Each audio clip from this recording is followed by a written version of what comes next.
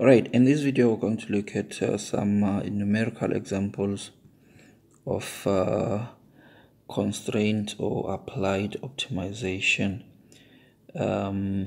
We strongly recommend that you should have watched our part 1 of this series, constraint optimization, and also we strongly recommend that you should have gone through our series of videos on curve sketching, because those ones lay the theoretical foundation of what we're going to do here. This is just an application of that now.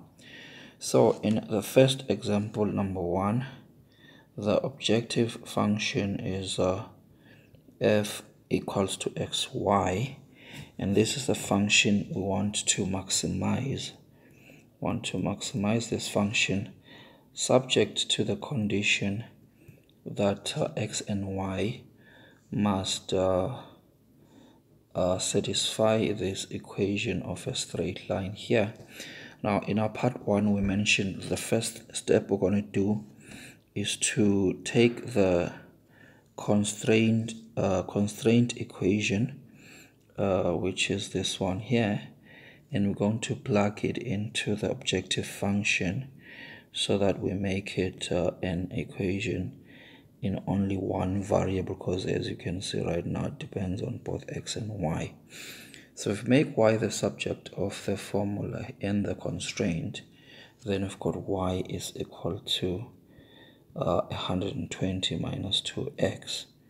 So that means this we can now write as x into 120 minus 2x. So this is now 120x minus 2x squared. Then the next step is to find the stationary points. So for us to do that, we need to first find the derivatives of f. The first order derivative is 120 minus 4x. The second order derivative is negative 4. So for the stationary points, we take the first order derivative, equate it to 0, and then solve. So in this case it's going to be 120 over 4.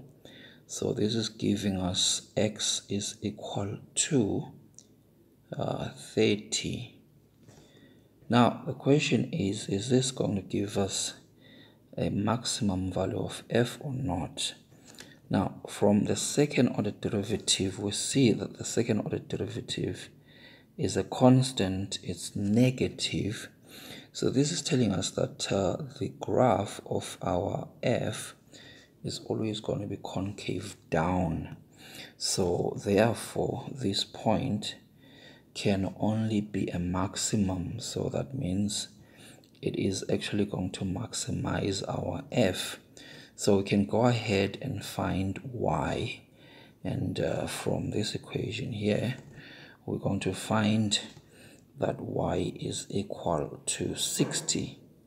So we're going to have so we've got x is 30, y is equal to 60, and then the maximum value of f, which of course is what we're looking for, is just going to be 60 times 30.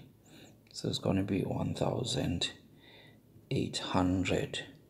Okay, so that brings us to the end of that example. Then we're going to go to number 2. In number 2, the objective function is x squared times y. This time we are minimizing. So we've got x squared times y.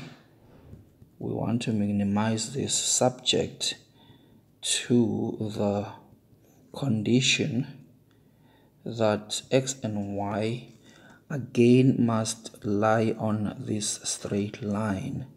So but this time we're looking for the minimum. So as usual, we make y the subject of the formula. We're choosing y because y is not squared here. So y is going to be x minus 108. And then if we substitute this in our objective function, we're going to have x squared into x minus 108. So this is going to be x cubed minus 108x minus 108x. And so if we find the first and the second order derivative, first order derivative is going to be 3x squared minus 108.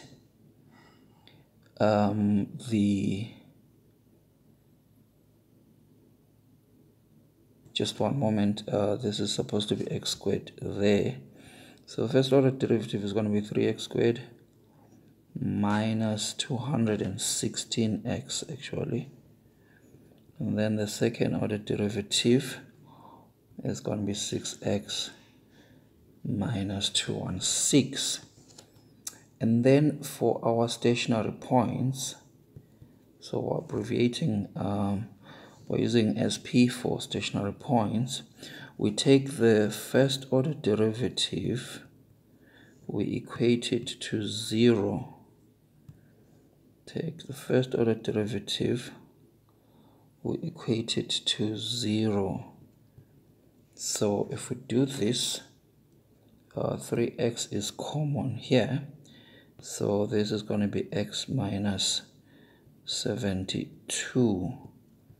So this tells us that either x is 0 or x is 72. Then what we need to do is to check which of these is giving us a minimum. And to do that, we plug them into the second order derivative here. When we plug in 0, this is going to give us negative 216. So negative 216 means that the graph is concave down at x equals to 0. So that is giving us a relative or a local maximum. Remember, this time we are looking for the value that minimizes f. Then if we plug in 72, the second order derivative is going to be 6 times 72 minus 216.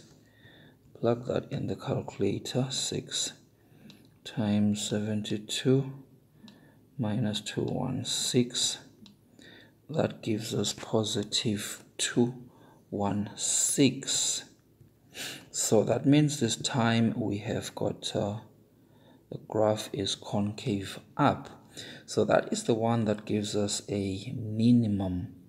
So then we go back and find the value of y from this equation, and we find that y is equal to negative 36. So the minimum that this function is going to happen when x is 72 and y is negative 36. And so this is going to be negative 186,624. Okay, then one more example.